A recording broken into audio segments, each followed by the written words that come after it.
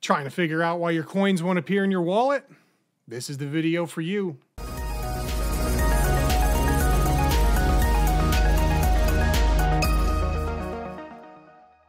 Welcome back once again to the RugDoc YouTube channel, and in this video, you're going to learn how to add a token to your MetaMask wallet.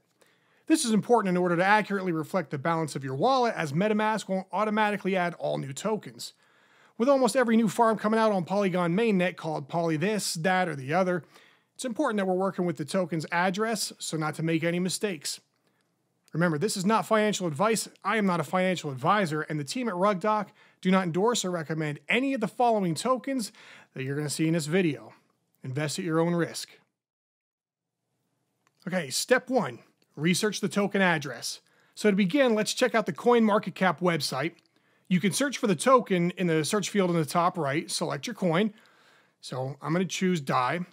Under contracts, following the token's address is the MetaMask Fox icon, which you can simply click to add the coin into your wallet. And sometimes, as is the case with DAI, it's also available on additional networks, so simply select more and choose the network that you're looking for. Just accept it into MetaMask and you're all set. In some instances, you won't be able to find your coin on CoinMarketCap.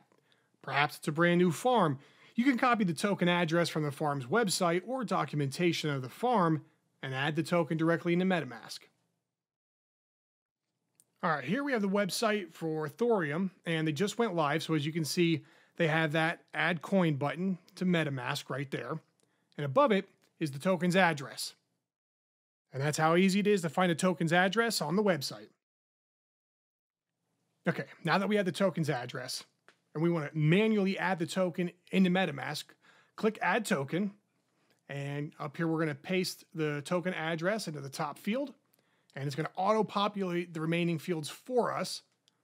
Simply click Next and hit Add Token, and it's that simple. And now you know how to add your coins to your MetaMask wallet. And don't worry, I couldn't figure out why mine weren't showing up either. But here at RugDoc, we commit ourselves to making DeFi safer for our community. Make sure to stop by rugdoc.io for the latest and greatest farm reviews, educational materials, and to meet like-minded folks into DeFi just like you. Make sure to check out the links in the description down below. Thanks for watching, and we'll see you in the next video.